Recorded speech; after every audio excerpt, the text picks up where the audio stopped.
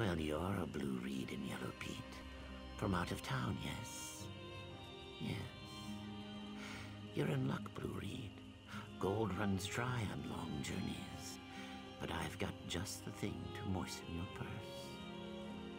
Mercenaries roil Stormhold's waters for no good reason. They move amongst my people, swaggering and taking what they will. Strange they never bother the Dark Elves, yes? None here lift a claw to stop them. But you aren't from here, and I have gold. Encourage them to leave, Blue Reed. How you do it is your concern. Then I fill your purse, yes? Perhaps you should pretend to consider a purchase. Or perhaps you should consider a purchase, hmm? Such prices, unheard of in all of Stormhold.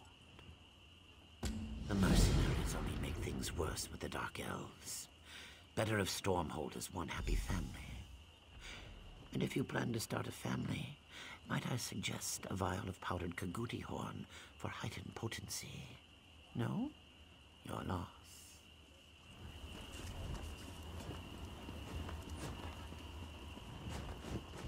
I can't remember her name. The pretty one with the beard. This ale is terrible. Want to see my knife? Then keep talking. I don't bully innocent folk. Not for the pittance I'm paid. But you're right. This isn't what I signed up for. Open for business. Find someone else to bother. Whoa, whoa! They just pay me to look tough. Think I'd be dumb enough to tangle with you? Besides, this place was getting on my nerves. I'll never scrub the smell out of my armor. I do what I'm paid to do. We've got to earn a living. How are you going to do that from the bottom of the swamp?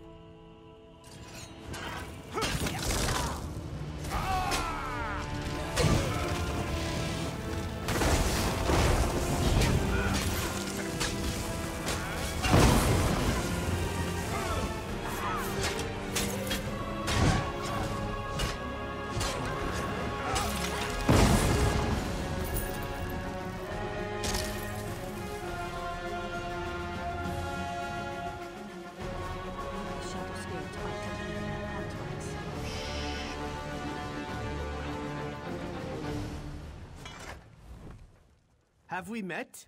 No? Then walk the other way. I was thinking the same thing about your teeth.